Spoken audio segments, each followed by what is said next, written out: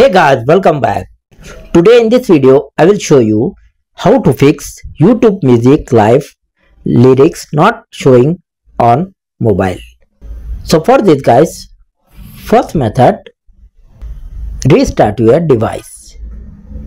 And the second method, go to your phone settings.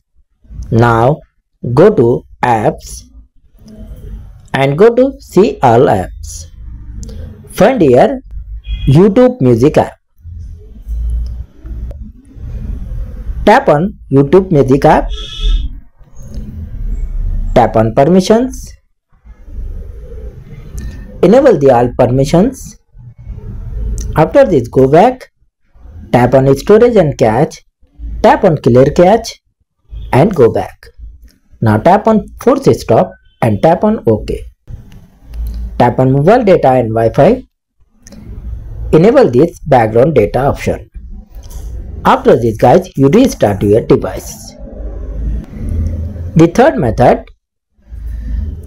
turn off the battery saving option.